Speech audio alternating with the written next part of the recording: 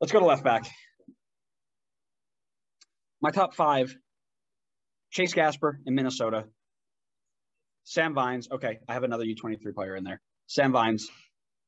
Ali Adnan, Milton Valenzuela, Kai Wagner. Adam.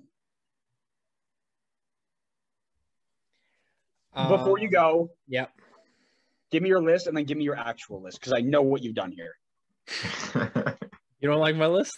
No, I want your actual list. So everyone on that list moves up, and then I have one that would slide into 5. That's awful. So what I have, just to see Andrew's reaction, is 5 at Ryan Hollingshead, 4, unfortunately, Ali Adnan. I couldn't put him at 1. 3, Milton Valenzuela, 2, Kai Wagner, and number 1, Andrew's favorite player of all time, Patrick Segrist. Like I said, I don't disagree, but give me your real list. So my real list is I had Chase Gasper at 5, and then everyone else moves up 1. Okay. Okay. Connor. I need to replace my 5 one because I forgot to replace that once we talked about what this list was going to be. Sure. So I'll leave that one open for now. I put Milton Valenzuela at 4, Ryan Hollingshead at 3, Kai Wagner at 2, and Elliot Knott at 1. We're all well aware that Ryan Hollingshead plays wing, right? He's not actually an outside back. Like we don't even know what team he plays for. But for MLS fantasy purposes, he's like left back. Exactly, Connor.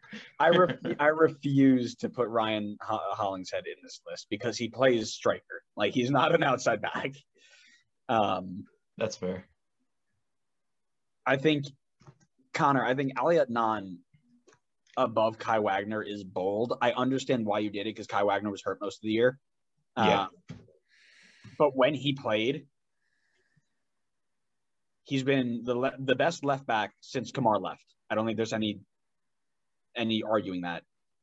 And the Philly has only lost 2 of the 18 games that he played last year. I just don't know how he's going to come back from injury. And sure. I also like, kind of like what you were saying, I like Vancouver as a sneaky good team this year. I agree. I think it'll be really fun. Yeah, and I think Ali Adnan could benefit from that. Absolutely. No disagreements there. I understand why you did it.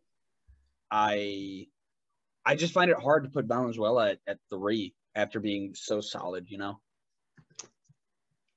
His defensive numbers were, I mean, I was looking at the same numbers I mentioned before for the right backs, and sure.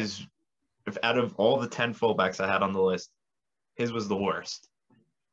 So that had me concerned. I mean, I know he's very talented going forward. I don't know how he would be in defense. Granted, he has a ridiculous team around him this year, so maybe that could make up for it. Sure. No arguments there. Yeah, Chase Gasper is just really good. Like I'd never see somebody like with an issue that Chase Gasper made a mistake. Sam Vines was the other one. The reason I put him up there was he is on the verge to, I think, make a move to like a low-level Europe team. So he's going to be playing out of his mind to make sure he gets it. That's the reason I have him on there. He was okay, not great in USA's loss to Honduras, but I think he has a pretty good year this year, I think. But no, I will not put Ryan Hollingshead on that list. Sorry. Fine. That's just because he came in last place in fantasy. Exactly. Stop. I didn't pay attention for the last 3 months. Not my fault. You should have picked Ryan Hollingshead. Stop it.